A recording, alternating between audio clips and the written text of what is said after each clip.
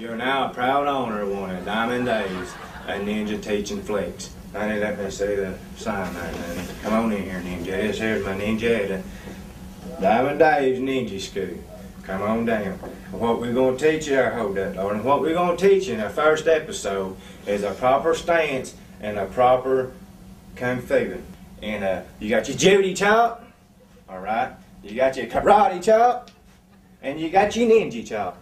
Now, what smart thing to do is like when you use a judo chopping, you gotta say it, you know, for you beginners, you know, like a Judy chop. Because what you don't want to do is like be a Judy chopping and a kung fu kicking, and there goes your leg. You know, there ain't much calling for a one-legged ninja out there. Right there, hard as a rock, buddy. Let me show you something.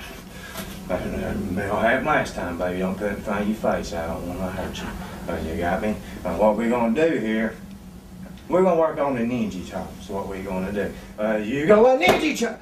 Well, now see, now sometimes it don't always work for a ninja, you know, but it practice makes it perfect.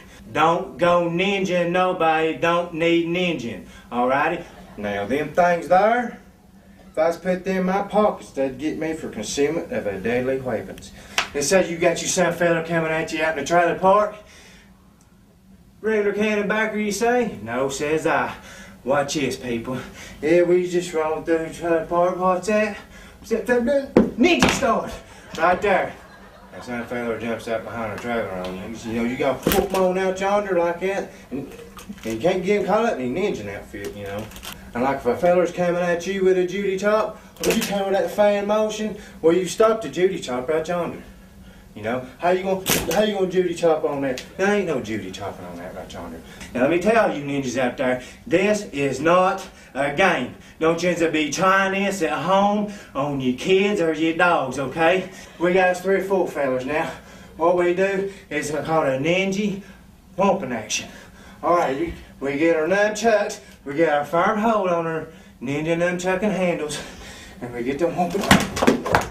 Thank you for purchasing one of Diamond Dave's Ninja School.